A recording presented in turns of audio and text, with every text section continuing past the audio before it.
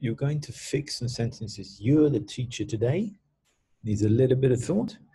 You're the teacher. You're going to try and figure out what the children have written. Mr. Tim needs you to understand what it's like when your work's a mess. I'll show you. So let's have a look. Mr. Whoops is going to fix these sentences. Tucha fish lived id under the sea. The fish lived under the sea. Spelled wrong. S-E-A. Don't forget, capital letter, full stop. He has beautiful, shiny scales. He, capital letter, has with a S. Beautiful, spelled properly. Shiny, spelled properly.